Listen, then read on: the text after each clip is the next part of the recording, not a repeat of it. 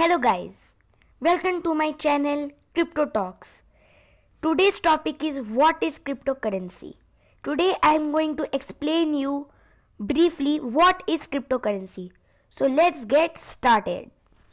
A cryptocurrency is a digital or virtual currency that is secured by cryptography, which makes it nearly impossible to counterfeit or double spend.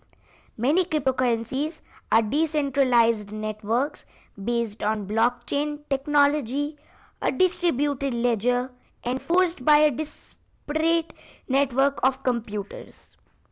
A defining feature of cryptocurrencies is that they are generally not issued by any central authority, rendering them theoretically immune to government interference or manipulation.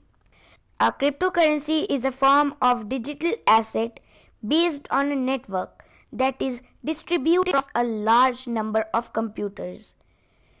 This decentralized structure allows them to exist outside the control of governments and central authorities. Experts believe that blockchain and related technology will disrupt many industries, including finance and law.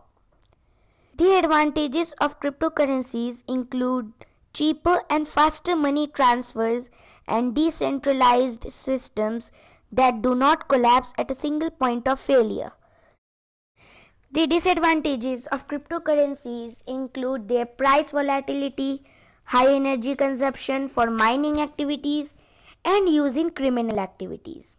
Cryptocurrencies are digital or virtual currencies underpinned by cryptographic systems. They enable secure online payments with the use of third party.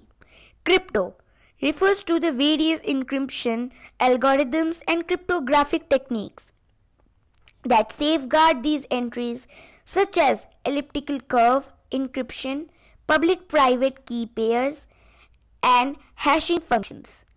Cryptocurrencies can be mined or purchased from cryptocurrency exchanges. Not all commerce sites allow purchases using cryptocurrencies. In fact, cryptocurrencies, even popular ones like Bitcoin, are hardly used for retail transactions. However, the skyrocketing value of currencies has made them popular as trading instruments to a limited extent. They are also used for cross-border transfers. Blockchain.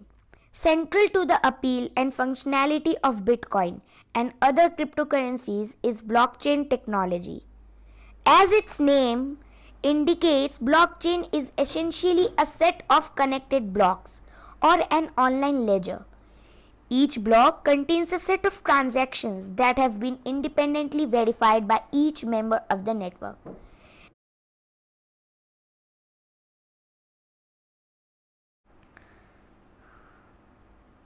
Every new block generated must be verified by each node before being confirmed, making it almost impossible to forge transaction histories. The content of the online ledger must be agreed upon by the entire network of an individual node, a computer maintaining a copy of the ledger. Experts say that blockchain technology can serve multiple industries such as supply chain and processes such as online voting and crowdfunding. Financial institutions such as JP Morgan Chase and .co. are testing the use of blockchain technology to lower transaction costs by streamlining payment.